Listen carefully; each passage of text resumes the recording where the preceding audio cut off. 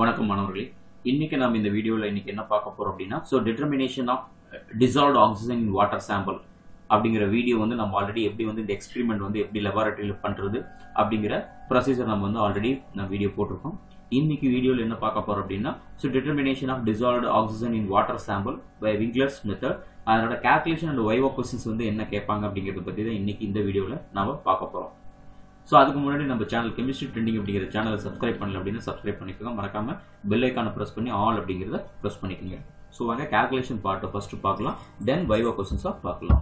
So estimation of dissolved oxygen in water sample அப்படிங்கிறது titration 1 titration 2 அப்படிங்கிற ரெண்டு டைட்ரேஷன்ல பார்க்க போறோம். டைட்ரேஷன் 1 அப்படிங்கிறது என்னன்னா ஸ்டாண்டர்டைசேஷன் ஆஃப் சோடியம் தயோசல்ஃபேட் அப்படிங்கிறது தான் பியூரேட் சொல்யூஷன் நம்ம எடுத்துக்க போறோம். சோடியம் தயோசல்ஃபேட் Na2S2O3 அப்படிங்கிறது பியூரேட்ல நாம எடுத்துப்போம். ஸோ இதை ஃபர்ஸ்ட் ஸ்டாண்டர்டைசேஷன் பண்ண போறோம். ஸோ ஸ்டாண்டர்டைசேஷனுக்கு என்ன யூஸ் பண்ண போறோம்னா ஸ்டாண்டர்ட் பொட்டாசியம் டைக்ரோமேட் K2Cr2O7 அப்படிங்கறத நம்ம பிப்பட் சொல்யூஷனாகவும் சோடியம் தயோசல்ஃபேட் பியூரேட் சொல்யூஷனாகவும் நம்ம எடுத்துக்க போறோம்.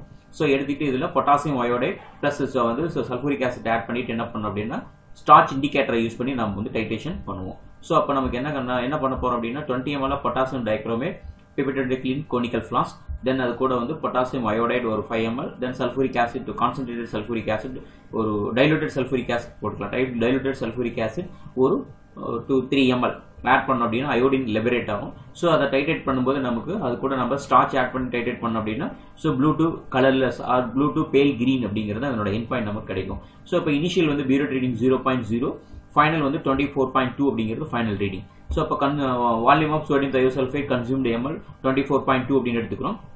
ஸோ இதை நம்ம என்ன பண்றோம்னா 2 times கன்கார்டன்ட் வேல்யூ கிடைக்கிற வரைக்கும் டைட்ரேட் பண்றோம். அப்போ ரெண்டு டைமுமே 2 times சேம் வேல்யூ 24.2 அப்படின்னு கிடைக்கும் போது கன்கார்டன்ட் வால்யூம், அதாவது சேம் கண்டிஷன்ஸ்ல ரிப்பீட்டடா ஒரு எக்ஸ்பெரிமெண்ட் பண்ணும்போது ஒரே வேல்யூ கிடைச்சதுன்னா அதை நம்ம கன்கார்டன்ட் வேல்யூன்னு சொல்லுவோம். 24.2 அப்படிங்கிறது கன்கார்டன்ட் வேல்யூஸ். ஸோ இதை வச்சு நம்ம என்ன பண்ண போறோம் அப்படின்னா பியூரேட் சொல்யூஷன் சோடியம் தயோசல்ஃபேட்டோட ஸ்ட்ரென்த் நம்ம கால்குலேட் பண்ண போறோம். ஸோ கால்குலேஷன் எப்படி பண்றது அப்படின்னா so calculation volume of standard potassium dichromate இதை நம்ம பிப்பட்ல எடுத்துக்கிறோம். V1 equal to 20 ml. Volume strength of potassium dichromate இதனோட ஸ்ட்ரென்த் நமக்கு கொடுத்துருவாங்க. Strength of potassium dichromate K2Cr2O7 N1 equal to 0.01 N normality அப்படிங்கிறது அதனோட strength pipette சொல்யூஷனோட strength standard. Volume of sodium thiosulphate Na2S2O3 பியூரேட் solution எவ்வளவு கிடைக்கும் நமக்கு அப்படின்னா நமக்கு டேபிள்ல கிடைக்கிற வேல்யூ, அதாவது ப்ளூ டு பேல் கிரீன் கலர். அப்ப கிடைக்கும் போது நமக்கு கிடைக்கிற பியூரேட் சொல்யூஷனோட எண்ட் பாயிண்ட் எவ்வளவு அப்படின்னா 24.2 ml.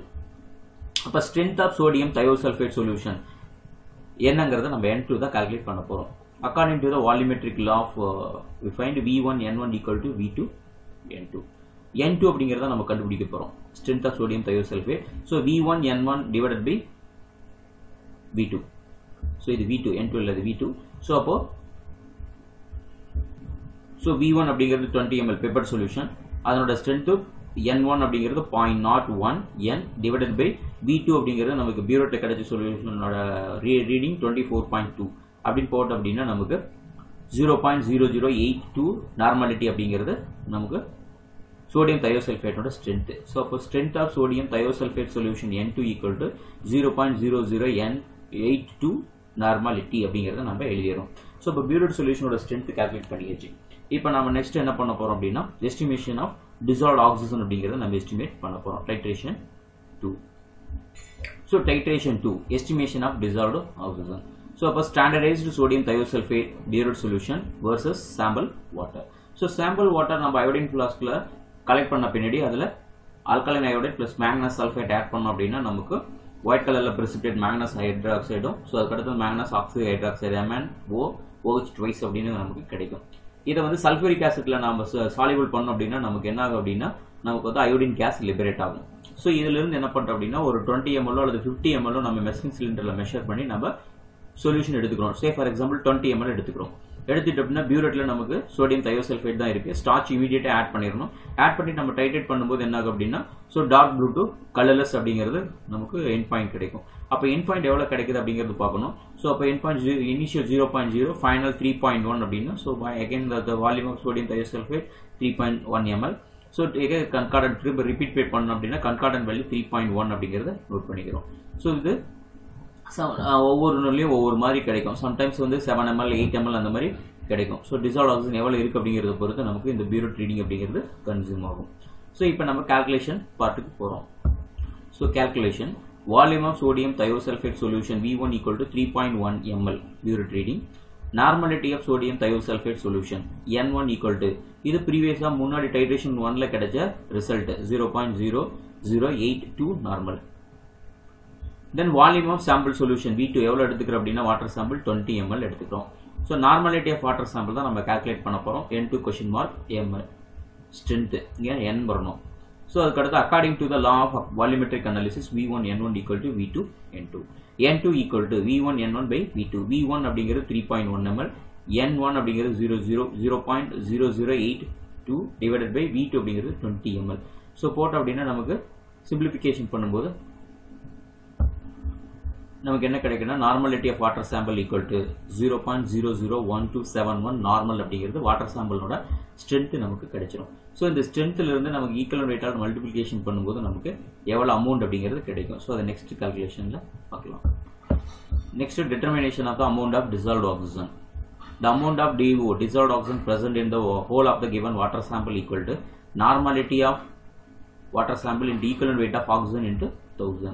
அப்போ நமக்கு 0.0013 into 8 mg into 1000. இங்கே 8 அப்படிங்கிறது மிஸ் ஆயிருக்கு.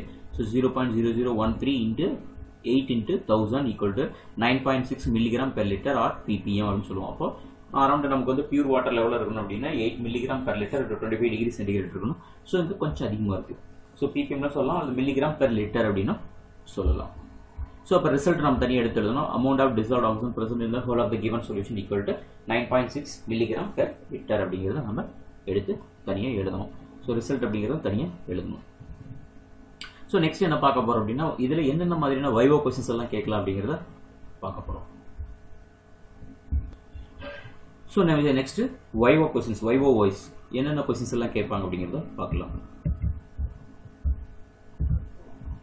First one, dash method is used to determine the dissolved oxygen அப்படின்னா ஸோ அயோடோமெட்ரிக் மெத்தட். இது என்ன மெத்தடில் பண்ணுறோம் அப்படின்னா ஸோ அயோடோமெட்ரிக் மெத்தடில் இந்த எஸ்டிமேஷன் ஆஃப் டிசால்வ்ட் ஆக்சிஜன் அப்படிங்கிறத நம்ம பண்ணுறோம். அதுக்கு அடுத்தது விங்க்லர் ரியேஜென்ட்ஸ் அப்படின்னா என்ன, what is mean by Winkler reagents அப்படின்னு Magnus sulphate and alkaline iodide and concentrated sulphuric acid அப்படிங்கிறத நம்ம என்ன சொல்றோம்னா விங்க்லர் ரியேஜென்ட் அப்படின்னு சொல்றோம். இது விங்க்லர்ஸ் மெத்தட் அப்படின்னு சொல்லுவோம். இதை விங்க்லர்ஸ் ரியேஜென்ட் அப்படின்னு சொல்லுவோம். Dash amount of dissolved oxygen present in the pure water அப்படின்னா எவ்வளோ டிசால்வ்ட் ஆக்சிஜன் வந்து பியூர் வாட்டர்ல எவ்வளோ இருக்கணும் அப்படின்னா 7 to 9 milligram per litre. Fourth one, what is the importance of dissolved oxygen? Dissolved oxygen importance என்ன வாட்டர்ல அப்படின்னா it is the fundamental requirements of survival of all aquatic living organisms அப்படிங்கிறது அதோட fundamental the importance of dissolved oxygen. Fifth one, why estimation of dissolved oxygen is of great significance அப்படின்னா so increase in dissolved oxygen in water leads to decay and death of aquatics and causes of poor order. So dissolved oxygen level decrease ஆகும்போது என்ன ஆகும் அப்படின்னா so aquatic animals respiration வந்து affect ஆகும். so அப்போ dissolved oxygen 8 mg per liter அப்படிங்கிறது நார்மலாக இருக்கணும். இதை விட குறைஞ்சிச்சு அப்படின்னா அது என்ன ஆகும் அப்படின்னா aquatic animals வந்து oxygen demand இறந்துரும். What is the role of Ki used in estimation of dissolved oxygen அப்படின்னா so potassium iodide liberates iodine. so the amount of iodine liberated is equal to the dissolved oxygen present. எவ்வளவு oxygen வந்து பிரசண்டா இருக்கோ அதுக்கு ஈக்குவலான iodine case நமக்கு liberate ஆகும். இதுதான் வந்து கான்செப்ட். அப்ப அதுக்கு ஈக்குவலான பியூரட் சொல்யூஷன் வந்து கன்சியூம் ஆகும், சோடியம் தயோசல்ஃபேட் கன்சியூம் ஆகும். ஸோ இதை வச்சு தான் நம்ம டைரக்டா நம்ம கால்குலேஷன் போடுறோம். So complete the reactions dissolved oxygen அப்படின்னா so Magnus sulphate plus OH hydroxide formation of Magnus hydroxide அப்படிங்கிறது தான் ஒயிட் பிரிசிபிடேட். இதுதான் வந்து ஃபார்ம் ஆகிற reactions. So Winkler's method, the estimation of dissolved oxygen using manganese sulfate, alkaline iodide and concentrated sulfuric acid அப்படிங்கிறத நம்ம என்ன சொல்றோம்னா Winkler's method அப்படி சொல்றோம். So dissolved oxygen in fresh water. Dissolved oxygen அப்படிங்கிறது fresh water level இருக்கணும் அப்படின்னா 14.6 mg per liter at 0 degree centigrade to 9 mg per liter at 20 degree centigrade அப்படிங்கிறது நார்மலா fresh waterல இருக்கக்கூடிய dissolved oxygen. இது வந்து temperature dependent parameters. 0 degree இருந்தா 14.6 mg, room temperature 20-25 degree centigrade இருந்ததுன்னா 9 mg per liter, What is the purpose of adding potassium hydroxide Ki to water? To convert a manganese sulfate into manganese hydroxide. This is the purpose of alkaline iodide. Purpose of adding sulfuric acid to water. Sulfuric acid எதுக்காக add பண்றோம் அப்படின்னா, it is added to reduce the tetravalent manganese to divalent manganese to liberate non-suffusant oxygen. Next to 12. What is needed to convert a manganese sulfate into manganese hydroxide? So manganese hydroxide takes up the dissolved oxygen in the molecular form to convert the basic manganese manganic oxide a tetravalent manganese compound. This is the reason. So thank you for watching. So subscribe chemistry trending அப்படிங்கிற சேனலை subscribe பண்ணுங்க. இது வரைக்கும் subscribe பண்ணல அப்படின்னா subscribe பண்ணுங்க. உங்களோட ஃப்ரெண்ட்ஸ்க்கு மற்ற கிளாஸ்மேட்ஸுக்கும் இந்த லிங்கை ஷேர் பண்ணுங்க. So thank you for watching.